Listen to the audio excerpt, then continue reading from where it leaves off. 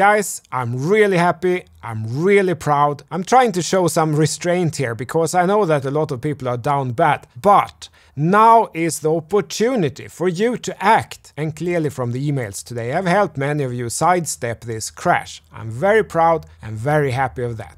Thank you for sharing it. But it wasn't my achievement. Despite the videos I've put out, the toolset with Lars Online, opening my own process to you, the course that so many of you took, the newsletter, that wasn't what saved you. It was you stepping up, taking those tools, taking those insights, being captain of your own ship, quitting listening to others on social media and taking own charge. Lars Online flipped blue, trend turned down, support broke, we got stopped out, Lars Online turned down again. So we pressed the sell button.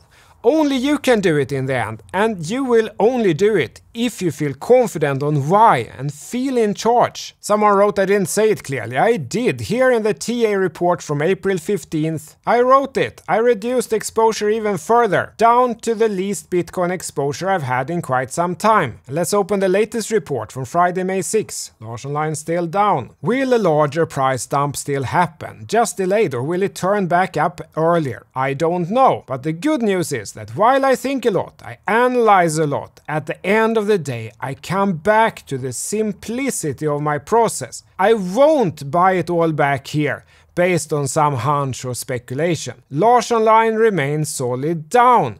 We are not at any generational support levels here. So for now, I just wait. This was then a 35k, and I wrote from a pure charting perspective it does look a lot like a bear flag that confirmed breakdown. First leg, bear flag, second leg. That was a lot of words, but as I wrote I always come back to the simplicity of my process.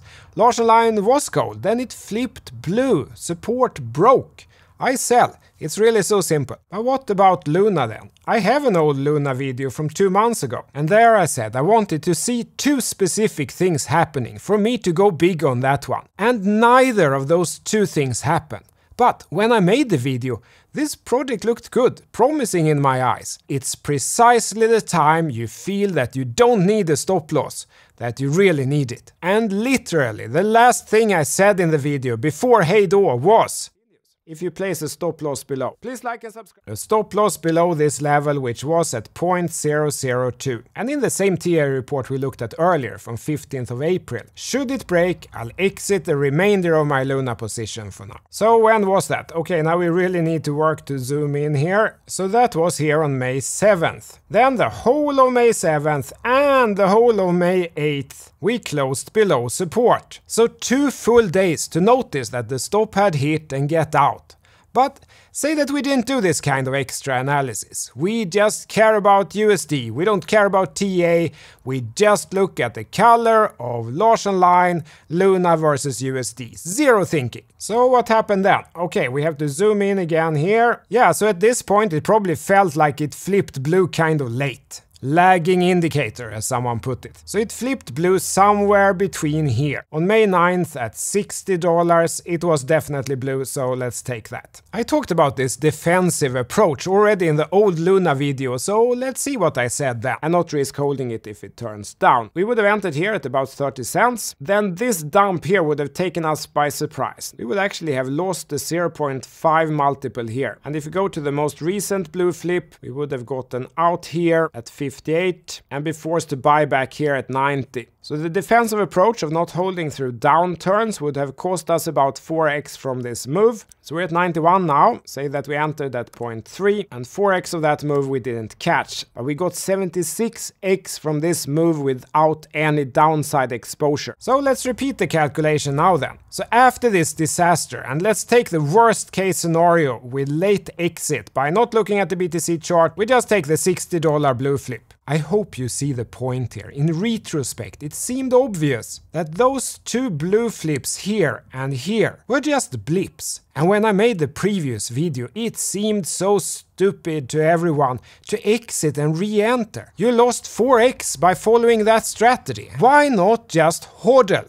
Well, here you have the answer, because the 3rd time it flipped blue, it wasn't a fake. We got out here instead of here. So 60 divided by 0.3 divided by 4 gives 50. So you got 50x up 5000% by applying this process. If you instead got in early and followed the hodl meme, so you bought at 30 cents and now it's worth 3 cents, so you're down 90%. And from the top you're down 99.97%. When I made that video, I didn't think this would happen. I like the project like everyone else.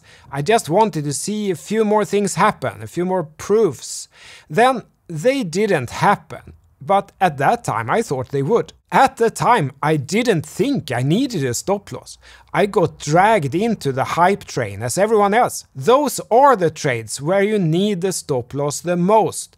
It's precisely because the hype that you need this hard, cold process to resist it. If I had just relied on my guts, this would have been a disaster for me too. I'm human too. I would have bought big into this one and then lost everything, hodling it down. It's because I have a process that I've written down on a piece of paper. It's because I have a tool that's staring me in the face. As much as I rub my eyes, it's still blue. This isn't about trade analysis. There are lots of great analysis tools.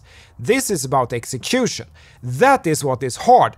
That's what I try to solve with my process. Oh, it's getting warm.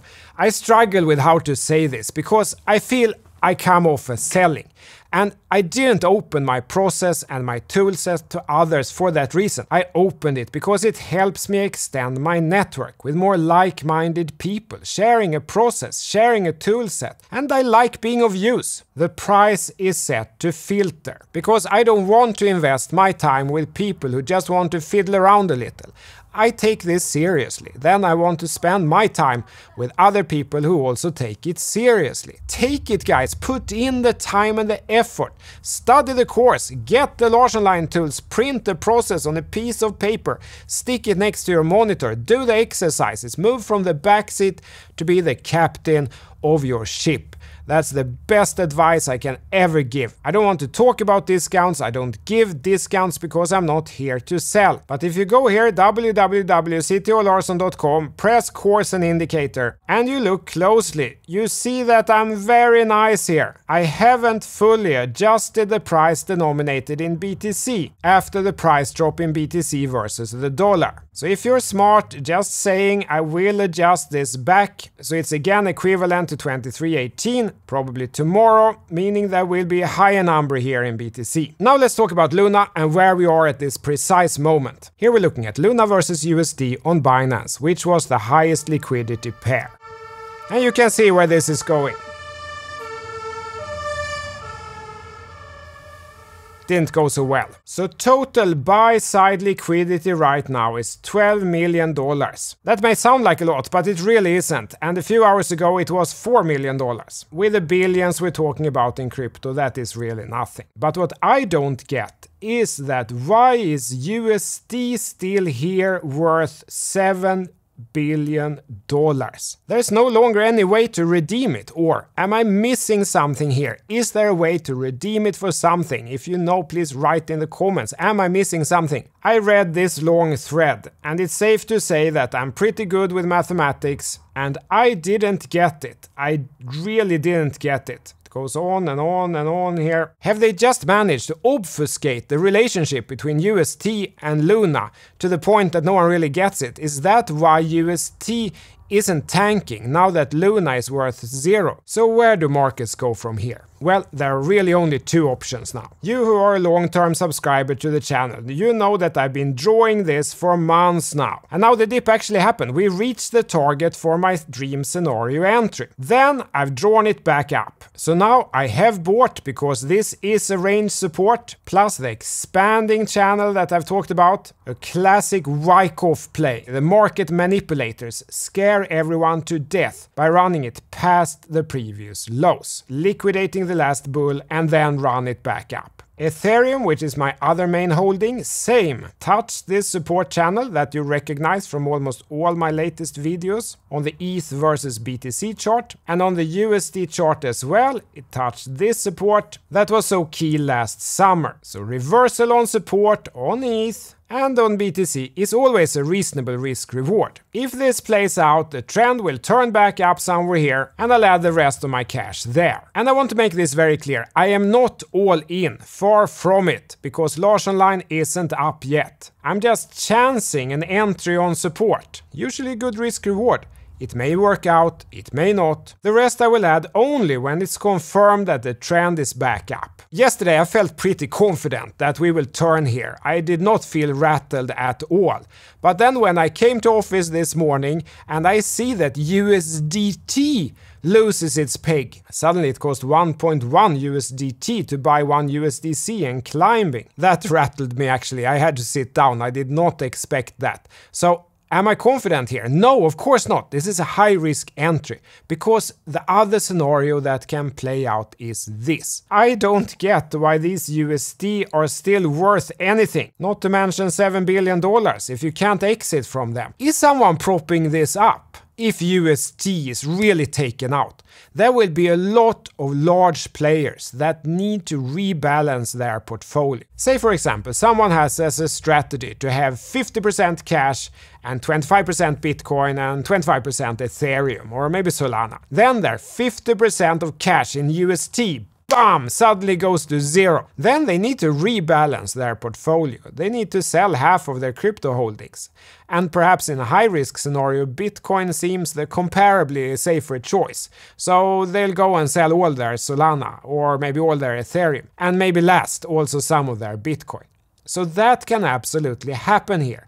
And it could happen soon, like now. And in that case, there is another huge dip still ahead. Altcoins are always regarded riskier, so they will drop harder on the USD chart, meaning they will drop on the BTC chart too, if that scenario plays out. Then I'm not going to sit there and average down the whole way down as everyone did on Luna. If we get somewhere down here and close there, well then this whole range is no longer in play, it's over. Then my gamble entry just didn't work out, then I cut it and try again. Perhaps 20k would be a new level to hold the market, or 10k or 3k, who knows. If I don't get in, I just wait for Lars Online to turn gold. Whenever it will be, at 5k, 10k, at 40k, that depends on where the market turns and when the trend is back up. I don't need to worry about it, because price can't go to 200k with the trend down. It's not mathematically possible. I'm not going to miss it. These are the moments where you can either lose all your money that you've made over many years, or you can get entries that end up changing your life in a positive way instead. So pay attention here. Study my course, get the toolset, put in the work. I'm extremely satisfied with how things have played out from here. And I'm proud that I've been able to help many of you, and I'm excited for what the next step will be. Channel is almost 100k, thank you for subscribing, tack! City och Larsson out, hejdå!